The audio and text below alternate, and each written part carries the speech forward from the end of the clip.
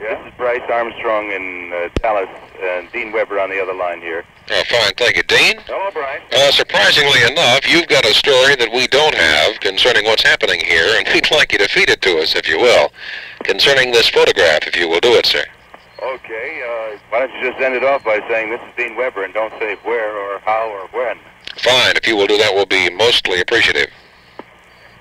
Yeah, okay. I'll just sign it with a straight name credit. Let's see, you want the story about the photo with the guns and... Yes, this is something that's not only do we not have, but our wire service does not have it either, and we're up a tree, and I was quite surprised to find out about it. Okay. You tell me when to go. You may fire when ready. We've got the tape rolling.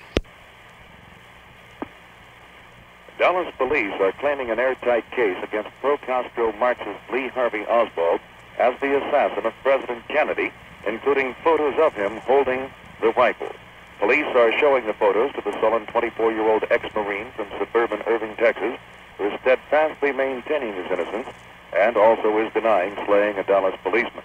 The photos show him with both the rifle used to kill President Kennedy and the pistol used to kill pursuing patrolman J.D. Tippett shortly after the assassination. Dallas Police Chief Jesse Curry is breathing police evidence tighter around Oswald. The FBI reports that Oswald bought the Italian 6.5 Carcano bolt-action rifle with a telescopic sight from a Chicago mail-order house for $12.78. The handwriting on the mail order is Oswald's. The photographs were found at Oswald's home in Irving. They show him with a pistol strapped around his waist, holding the rifle in his hand.